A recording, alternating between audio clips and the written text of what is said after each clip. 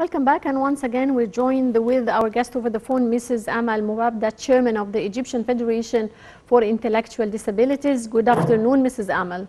Good afternoon, how are you? How are you? Mrs. Amal, how do you view the significance of participating in the Paralympics of Tokyo 2020? Actually, it's an honor for the Paralympics athletes to be a part in this Olympics 2021. I hope, like before, you know that Egypt used to get more than between 17 and 19 medals every Olympics Games. I don't know how many medals I expect to get this year, but I wish that we can get more and more than the Olympics Games before. Mm-hmm. How do you weigh the state's efforts in supporting people with special needs? I think Egypt now is in another era with the Special Olympics needs or the special needs people. Starting from His Highness Mr. Abdel Fattah al-Sisi, our president, because he gives a lot of care and a lot of attention to our special needs people. And of course, it cascaded to the government, the people. A lot of awareness, a lot of service has been provided for the last few years. Mm-hmm. And Mrs. Amal, what are the main activities and aid that the Federation provide to disabled people? Actually, the main activities for us is sports, but we care a lot about the mothers and the parents. We give them many camps and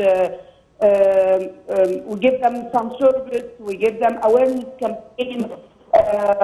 Plus, you know that we may, every year now we have our big ceremony, Qadrun Bikhtilaf, which covers many social and cultural activities for our athletes too. Plus, the main issue or the main activities, the sports. Mm-hmm.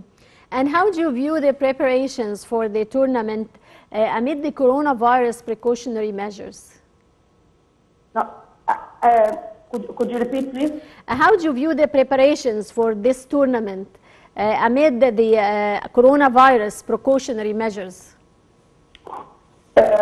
You talk about the Olympics in Japan, you mean? Yes, yes. How do you see the preparations for this Olympic Games? Actually, our federation is not a part of the Olympics Games, because they are going with the physical. The physical disabilities, not the mental disabilities. Yes. So it's the Paralympic Committee, not the federation. And how could we are not a part of this preparation, unfortunately. Okay. Yeah, we hope next Olympics in Paris to 2024, inshallah, we will have our athletes to be a part. We hope that we are working on to have our athletes with intellectual disabilities to be a part of the next Paralympic Games. How could the media and the social media help in supporting those champions during the Paralympics, in your opinion? Every athlete, whatever his special need or he's not, he needs all the time to have his country support, his people support, his parents support. So, this is what we have to do all the time to give them or to show them our support, that we are with them, we pray for them, encourage, and inshallah they will come back to our country with many medals as we expect. And how do you see the presence of people with special needs in other also fields other than sports, I mean? They